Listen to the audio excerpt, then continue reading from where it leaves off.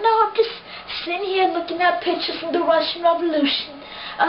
Did you know your great-great-great-great-grandpa was in the Russian Revolution? Oh. Yes, would you like me to tell you about it? No, I would just like to see the pictures. Alright. Sweetie, you see, at first, Russia was an autocracy, and that meant that one ruler got to control all of Russia.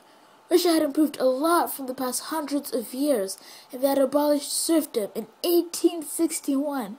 Culture in Russia also encouraged pogroms, or mass killings of an ethnic group, specifically the Jewish people. Russia was friends with other countries that weren't autocracies, like France and Great Britain. The alliance of these three countries was known as the Triple Entente. And this is a picture of Nicholas II. He ruled Russia, and he was the last Tsar ever. Nicholas's army wasn't that great, and it didn't help that he liked to lead the troops because he wasn't the best general ever. In the time he ruled, Russia had fallen apart. Nicholas was married to Tsarina Alexandra. She was known to insulate her husband from events in Russia, and she was stubborn and ignorant. The people didn't like her very much. She believed that a scandalous Siberian peasant would heal her son Alexis from his worsening hemophilia. This man went by the name of Rasputin. Rasputin spent more and more time with the Tsar and Tsarina, and became trusted and thought of as loyal. He became more influential and was not afraid to meddle the government affairs. This made the people of Russia even more upset with the Tsar's rule. Some people say that Russia first started to decline in 1904 at the start of the Russo-Japanese War. Russia tried to expand and take over Japan, but the Japanese people fought back and won. The people of Russia were shocked and even more upset. This also caused railroads to decline in Russia, and soon there were food shortages because of the transportation problems. And you see, Russia was angry with the government, so on March 7th, 1965, I believe, later to be known as Bloody Sunday, protesters gathered at St. Petersburg. Russian troops opened fire on the peaceful protesters and killed hundreds. By this point, the people were furious. In 1905, a revolution broke out, and there was chaos everywhere. Peasants burned down the houses of landowners, and all ethnic groups revolted. Soon the government had to give in, and they created the Duma. The Duma was Russia's legislative assembly. This meant that the people of Russia had more control over their government. The Duma made people happy and stopped the revolts for a while. In Russia, early Soviets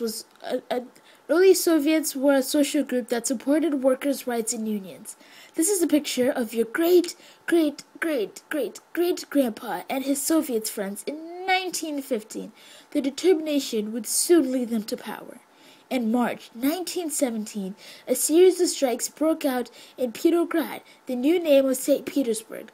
Women started making a difference on March 8th when about 10,000 proud female workers protested throughout the city demanding bread.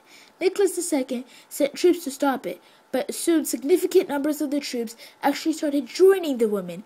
The situation was so out of control, the Tsar had no power. Soon, the Duma had to set up a provisional government, or temporary government, until things got sorted out. The prime minister of this provisional government was Alexander Kerensky. Kerensky was famous for releasing some Bolshevik from prison to protect Petrograd from being taken over by the rogue general. Soon, a man named Lenin came around. He led the Bolshevik, a faction of the Marxist Social Democratic Party. Lenin was uncompromising and encouraged the people who fought him to be violent. He thought that the provisional government was an opportunity for the Bolsheviks. Lenin wanted a classless society, and once he gained control, he planned to redistribute all land to the peasants. Now, a very important moment for Russia happened on the night of November 6, 1917. Remember, that night, the Bolshevik took over the provisional government. Lenin was now in power, and he wanted to please the people. Soon, he nationalized Russia and gave the land to local ruled Soviets and gave control of the factories to workers' committees. Lenin only planned to do this temporarily to make him popular. His most famous change was the new economic policy in 1921, which allowed small businesses to open even when banks and trades were strictly controlled by the government. It also required a small percentage of goods from all citizens. Another addition was Lenin's Treaty of Brest-Litovsk with Germany. It gave Germany a large amount of land. Lenin had to do this to fulfill his promise to peace to Russia.